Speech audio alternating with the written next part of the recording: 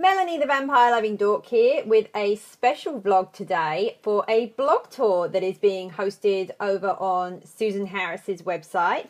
It is all about book boyfriends, book girlfriends and authors' thoughts about them. And although I'm not technically an author, I do have thoughts about them. So she very kindly asked me to make a little post. So here it is.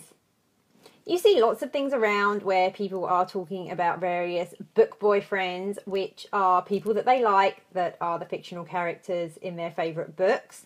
I don't actually have any book boyfriends. I have hundreds and hundreds of book characters that I am in love with, love to read about them. I love who they end up with. For example, the vampire Lestat. Absolutely adore everything to do with him, have read his stories several times.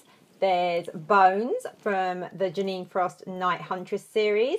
Absolutely adore him. But I wouldn't really think of either of them as a book boyfriend. When I talk about the characters, I would love to meet them, would love to hang out in a bar with them, but I never think of them as potential partners in a book boyfriend way. You see posts where people talk about having several book boyfriends and which book boyfriend is the best.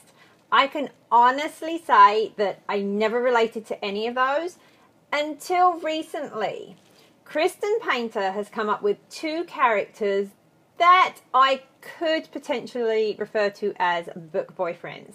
The first is actually just in a novella called Dead Man's Hand. His name is Aries. You should definitely check it out. This story is not even 200 pages long, but I am absolutely addicted to it, and I have asked Kristen Painter numerous times to please write more with him in it, even though really I could never be a girlfriend because he would kill me, quite literally, because he can't touch anybody apart from the person that he ends up with, but that's okay.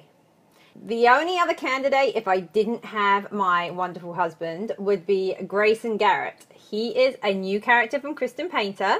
You can meet him in Miss Frost Solves a Cold Case, which is a new series that spins off of her very popular Nocturne Falls books. If you haven't read those, I will actually put a link to book one in the description because book one is free as an ebook right now.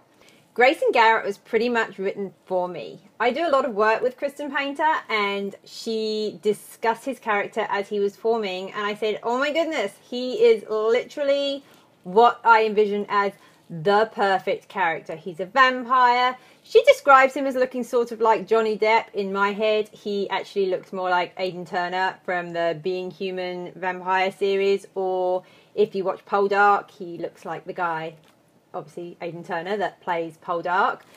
He runs a nightclub, he can go out in the day, he's a gypsy, and he smells like cinnamon, which is my favourite smell in the whole world. Crazy, right? So, do you have a book boyfriend?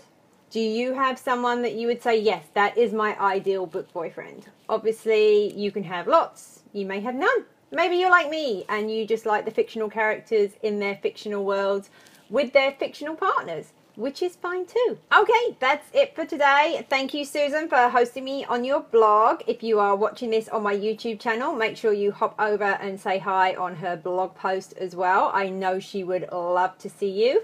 If you check through my other videos, you will see that I actually did a review recently for her Skin and Bones book, which I highly, highly recommend, like a Paranormal Criminal Minds. As always, if you enjoyed the video, please do all the fun YouTube things, like, subscribe, and yes, leave me comments, plenty of comments, things you want to see, things about book boyfriends, all comments, always welcome.